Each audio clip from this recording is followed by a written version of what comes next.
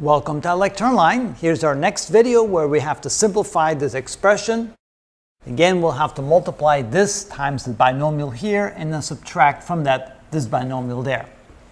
The way that's done is as follows. We multiply the minus 3xy, which is a single term, first times the 4x and then times the plus y. And then we apply the negative sign here, changing the sign of everything inside the parentheses. And then we'll add like terms together.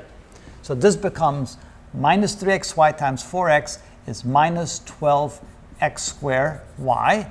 And minus 3xy times y is minus 3xy squared.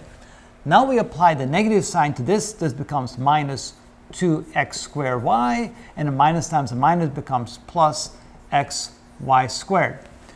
Now we have to combine like terms together, which means the letter portion of each term must be identical before we can add them.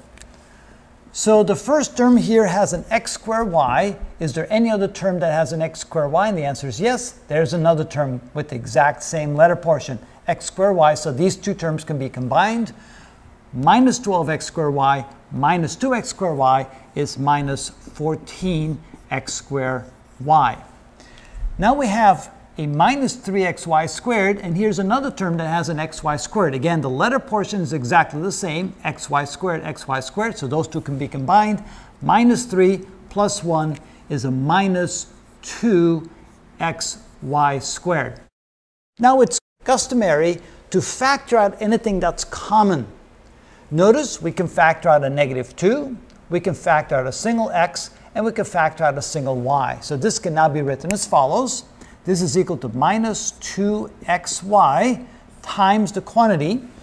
If we factor out a minus 2, we have a remainder of 7. Factor out an x, we have an x, and the y is factored out. And here the minus 2 is gone, so it becomes plus.